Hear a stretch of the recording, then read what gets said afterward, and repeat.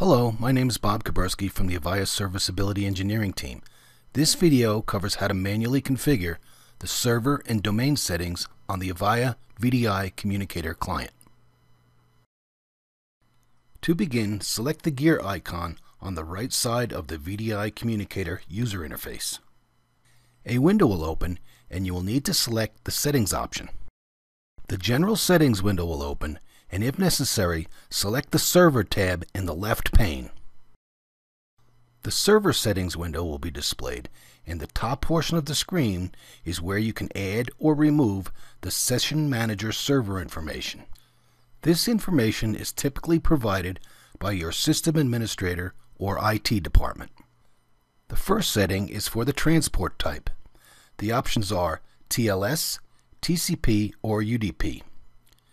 Keep in mind, TLS is required for 1X Communicator shared control mode.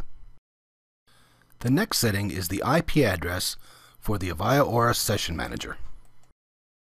The third setting is for the port number, and as you can see from the note on the screen, the port number is optional.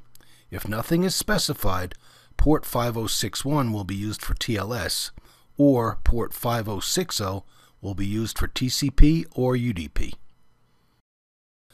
The bottom portion of the screen contains the last setting for the domain name. Enter the domain name for your Avaya Aura Session Manager.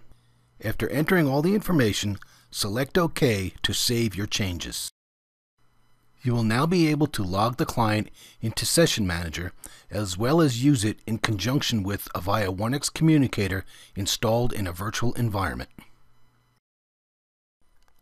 Thank you for your time today. We hope this information is useful. We welcome comments, questions, and feedback at mentor@avaya.com or on Twitter @AvayaMentor.